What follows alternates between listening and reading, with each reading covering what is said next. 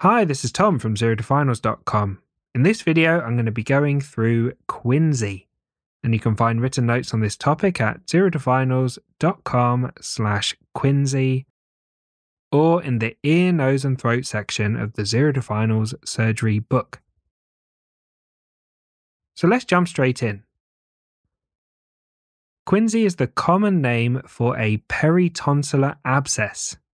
Peritonsillar abscess arises when there is a bacterial infection with trapped pus, which forms an abscess in the region of the tonsils.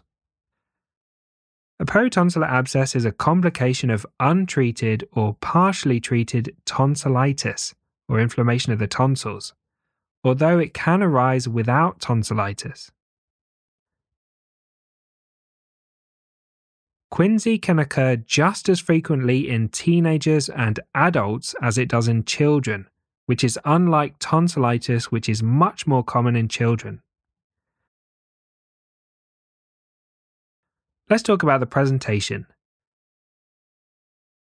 Patients present with similar symptoms to tonsillitis, with a sore throat, painful swallowing, a fever, neck pain, referred ear pain, and swollen tender lymph nodes.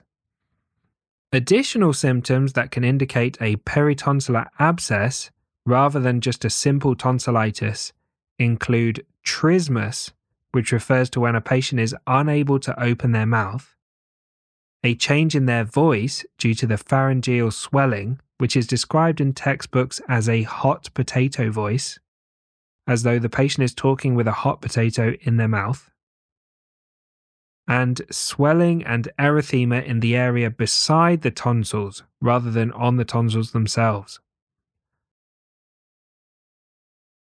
Let's talk about the bacteria.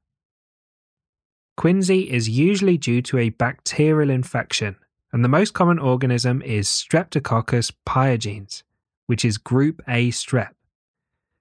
It's also commonly caused by Staphylococcus aureus and Haemophilus influenzae. Finally, let's talk about management. Patients should be referred to the hospital under the ENT team's care. The pus that's trapped inside the peritonsillar abscess needs to be drained, as antibiotics alone are usually insufficient.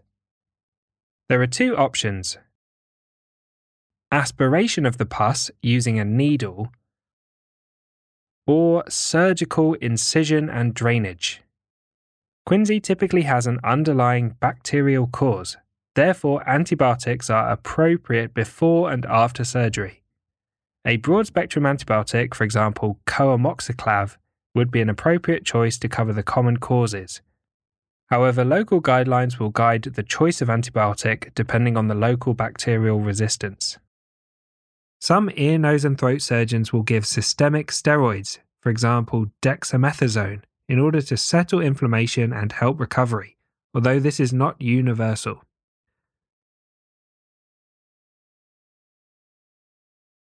If you like this video, consider joining the Zero to Finals Patreon account, where you get early access to these videos before they appear on YouTube. You also get access to my comprehensive course on how to learn medicine and do well in medical exams, digital flashcards for rapidly testing the key facts you need for medical exams, early access to the Zero to Finals podcast episodes, and question podcasts which you can use to test your knowledge on the go. Thanks for watching, and I'll see you in the next video.